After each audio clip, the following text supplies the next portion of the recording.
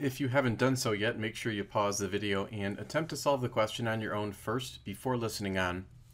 We've gone ahead and drawn a ramp that makes a 30-degree angle with the horizontal, and then we've represented the box by this red dot in the center of a free body diagram. And in that free body diagram, we have shown the forces that are acting on the block as it slides down the incline. Of course, we have the gravitational force that's pointing straight down. We have the surface of the ramp that's pushing up on the block, and that is known as the normal force. Note that the normal force makes a 90-degree angle with the surface of the ramp. And then we have the kinetic frictional force.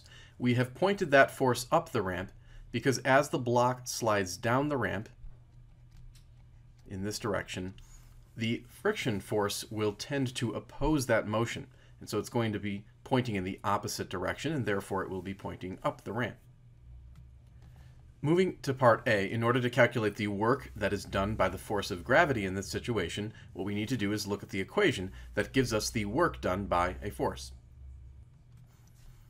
And here is that equation. It tells us that to calculate the work, we multiply the magnitude of the force times the cosine of an angle, which we will explain in just a moment, and then multiplied by the displacement magnitude.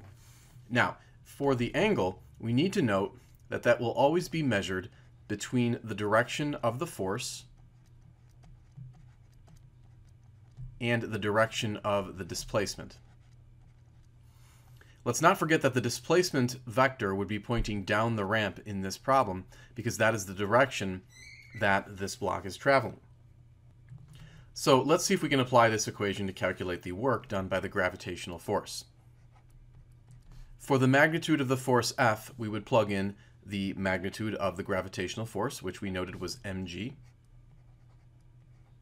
And then we have the cosine of that angle times the magnitude of the displacement. We can go ahead and begin to fill in some of the known values. The mass was stated to be 5 kilograms. We'll just enter it in as 5 for the sake of clarity. G has a value of 9.8 meters per second squared. And then we're going to figure out what this angle is. Remember, it's between the force vector and the displacement vector. We can see the displacement vector is labeled in green, and we could actually slide it a little bit so that it would be located right here. So basically, the angle that we need would be between this green displacement vector and this red gravitational force vector. In other words, we need this angle right here. And one way of finding that would be to extend the gravitational force so that we form essentially a right triangle. And in order to see that right triangle, we can color it in. Now, because it's a right triangle, we know that this angle right here would be 90, which we can label. And if this angle is 90 and this angle over here is 30, then this angle would actually have to be 60 degrees because, of course, the three angles must add up to 180. So 60 degrees will be the angle that we will be plugging in for the calculation of work done by gravity. And then finally, we multiply by the magnitude of the displacement, and since the block is sliding 2.5 meters down the ramp, we can just simply plug in the 2.5 meters. We'll pick up our calculator and plug this in. Make sure your calculator is in degree mode, and when you do that, you should get 61.3, and then the standard unit of work will be joules. So this will be the correct answer to part A. We'll move on to part B and calculate the work done by the friction force using the same equation. So for the force of friction, we have it labeled Fk. And we're going to have to remember that Fk can be broken down further. And what we mean by that is that the kinetic frictional force, Fk, is going to equal the coefficient of kinetic friction multiplied by the normal force, magnitude. And the challenge here becomes to find the value of this normal force magnitude. And to do that, it turns out that we have to take the gravitational force and break it into its y and x components.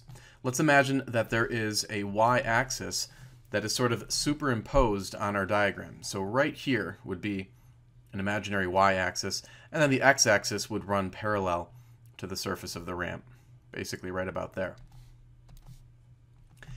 And again, we're going to have to break the gravitational force into its y and x components. The y component of the gravitational force would be pointing in this direction, and then the x component would be pointing in this direction. What we want to notice is that this angle right here is actually going to be 30 degrees. And we know that because earlier we had figured out that this was 60 degrees. And in order to make the angle between the surface of the ramp and our y-axis equal 90 degrees, which indeed it is, this would have to be a 30-degree angle. We want to note that the y component is adjacent to this 30-degree angle. Since it's adjacent, we would use the cosine function to represent it. So this y component right here is going to be mg times the cosine of that angle. And the reason we wanted to find that is because the normal force vector, which is right here, is going to be equal in magnitude to this vector right here. We know they're equal in magnitude because the block is not accelerating either off the ramp in this direction or into the ramp in this direction. So those two forces must be balanced out. So in essence, the normal force is going to equal mg cosine of 30 degrees. So we're going to come into our equation and we're going to substitute for the normal force mg times the cosine of 30 degrees. And then we have the cosine of theta. Remember, that theta is between the force and the displacement. And why don't we try to figure out what that angle is? Notice that the frictional force is pointing in this direction, the displacement is pointing down the ramp in the opposite direction. The angle between that frictional force and the displacement vector is this angle right here, and hopefully we can see that that's 180 degrees. So that's what we're going to be plugging in for the theta in our work equation. So let's begin to plug in the known values. The coefficient of kinetic friction was stated to be 0.436.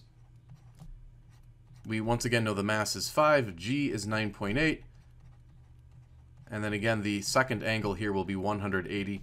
The displacement is still 2.5. And when you work that out, you should get about negative 46.3, and then once again the unit will be joules. So this is the correct answer to part B. On to part C, the work done by the normal force. Remember, we had concluded that the normal force was equal to mg times the cosine of 30 degrees. So that's what we're substituting in for the force.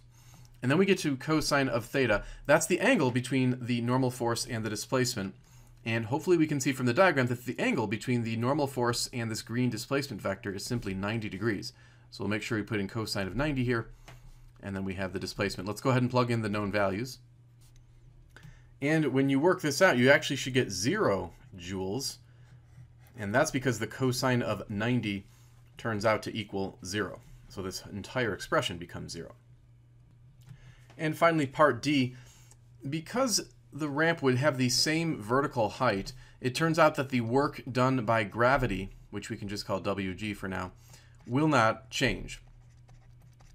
And that's because you're spanning the same vertical height.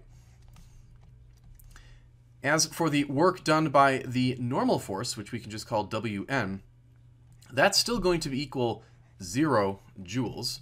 And the reason for that is because the angle between the normal force and the surface of the ramp is always going to be 90 degrees.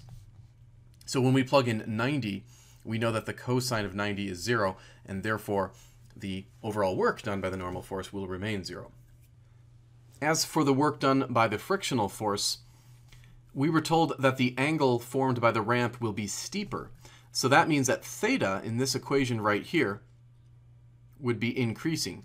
And it turns out that if you increase the angle, the cosine of that angle actually decreases. And if that decreases, that means the work done by friction will also decrease. So we can conclude that fact for the work done by friction. So in summary, the work done by gravity won't change, the work done by friction will decrease, and the work done by the normal force will remain 0.